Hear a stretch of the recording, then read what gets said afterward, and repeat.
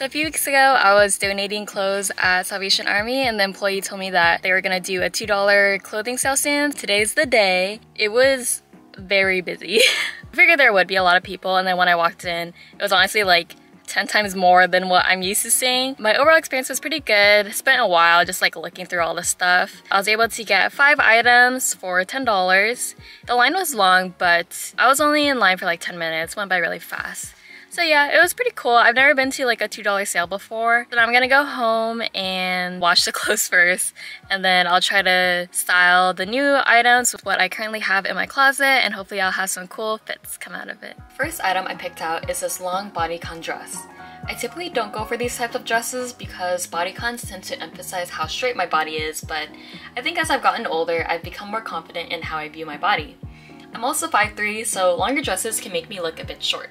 Surprisingly, this dress is very flattering and it's so versatile. I can pair it with a cardigan, throw a crop top over the dress so it doubles as a skirt. I can even tuck it into my jeans, and now it's a cute tank top. The material and color reminds me a lot of a dress I used to own but donated a while ago, so it's funny that I ended up buying something very similar. The next piece is this cozy brown sweater. I'm not sure what you would call this material, but it caught my eye as soon as I saw it. It's the perfect sweater to wear right now in California, and I can wear it with most of my jeans or leggings. When I wear it with my flared leggings, I feel like I should be living in Seattle going to a yoga class or something. It is on the longer side, so I use the shoelace method to help me redefine the length. I'm honestly in love with this sweater. It's so comfortable and cozy, so I wear it around the house and when I go to run errands. I'm really glad I picked it out. Next up is this gray knit sweater from Abercrombie. I own a lot of sweaters because I'm always really cold, but I couldn't pass this one up because it's such a thick quality sweater. Plus, it was only $2 and that's such a steal. I'm pretty sure it would have sold for, I don't know, $60 at full price? Even though it's a pretty standard looking sweater, I think it surprised me how nice it fit. Sometimes you need a good staple sweater and I'm glad I have this one. I know, it's another sweater. But this one is different because it's a thin sweater. I'm always drawn to pastel colors in any sweaters with a round, thick neckline. The thickness is perfect for springtime. I can pair it with most of my jeans or a skirt. The back of the sweater is longer compared to the front, which makes the sweater a little more interesting. It's a simple sweater, but I think it'll be good when I need to quickly throw an outfit together. The last piece is some golfing shorts.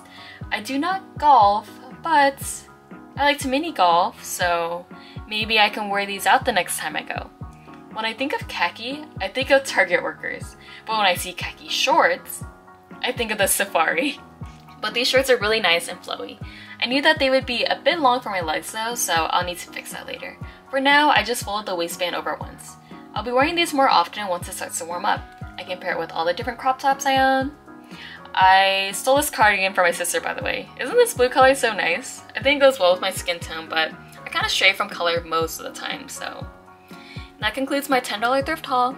I would say my favorite item was the dress just because it's so versatile and it'll make me feel confident on the days I want to be spicy. I usually just like to wear clothes that are somewhat oversized though, so the brown sweater is definitely a close second. I can see myself wearing this one pretty often. I hope you enjoyed my haul of all my $2 thrift finds, and I'll see you in the next video.